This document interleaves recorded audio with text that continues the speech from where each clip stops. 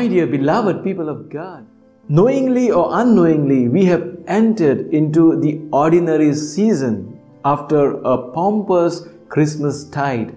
We are on the second ordinary Sunday, and the scripture readings of this Sunday invite us to reflect upon the call from God, call of God to each one of us to be His close associates. The first reading is the call narrative of young boy Samuel. It's commonly known as the call of Samuel to be a judge and also a prophet. Some scholars call it as an auditory message dream theophany because God speaks to young boy Samuel in his sleep.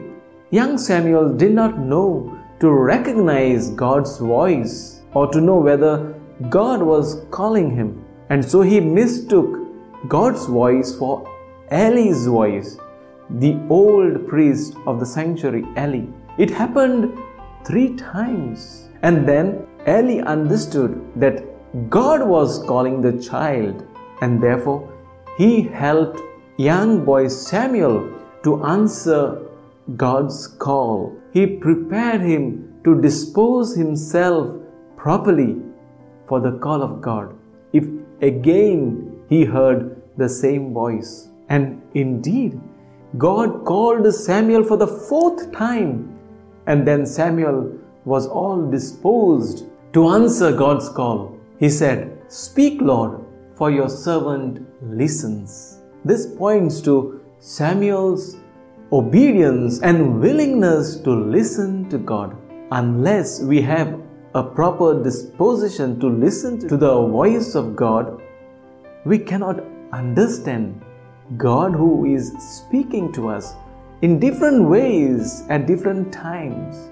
But the best time to listen to God is the privileged time of prayer.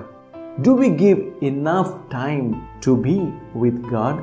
Do we have time to listen to God? Secondly, my dear God's people, let's accept that at times we too mistake God's voice for human's voice. And also we mistake world's voice to God's voice. And therefore we get confused. So it is of paramount importance to know or to judge how to listen, whom to listen, how much to listen. If at all we are confused, we need to go and seek for guidance from true disciples of God. It's a noble task to help someone discover God's call and discern His will.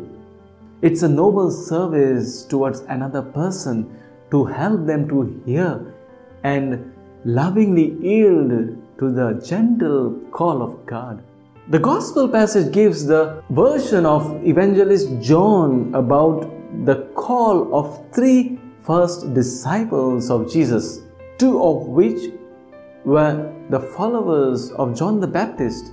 They left John the Baptist because John the Baptist pointed to Jesus as the Lamb of God. Seeing these 2 disciples following him, Jesus asked them a very significant question. What do you seek? This question, I think, my dear people of God, was not to obtain information, nor was it a reproof. It was an inquiry into the desires of the disciples. There is a need to have a clear consciousness of what we really desire in life. Today, you ask this question to yourself as if asked by Jesus himself. What do you seek? Many have not answered this question, and therefore they have no proper sense of direction in life. Some of us go through life with low and worthless aims. Today, if we ask this question, it will help us to know what direction we need to go in life. The answer of the disciples was again a question.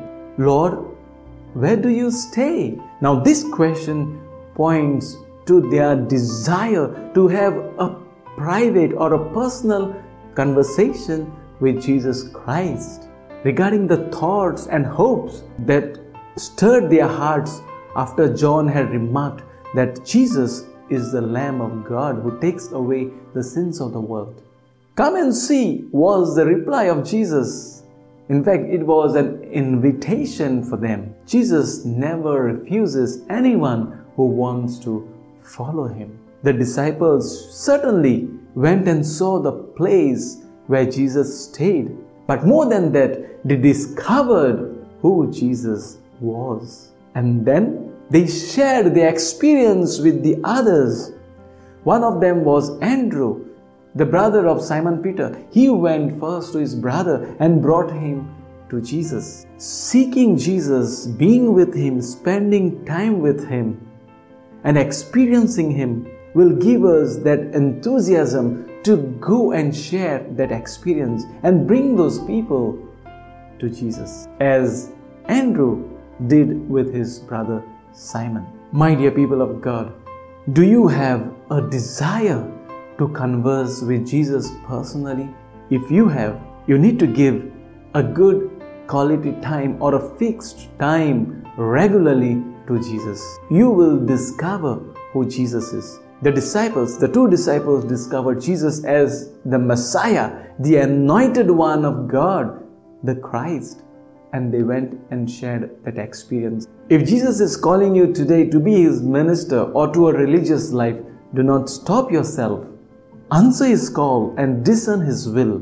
If you are confused, take help of true guides, true leaders of God. Remember, it takes courage to answer God's call and to follow it. Following God is not easy. His mission is always tough. It involves a lot of challenges, and therefore we need to give time and prepare ourselves to face that challenge. Dear parents, if your children feel being called by God, do not stop them. Help them to discover it. That could be the fulfillment of their life in the service of God and in the service of others. Be a true guide like the old priest Eli, who helped young boy Samuel to discover his call, to be a judge and a prophet. May God bless all of you.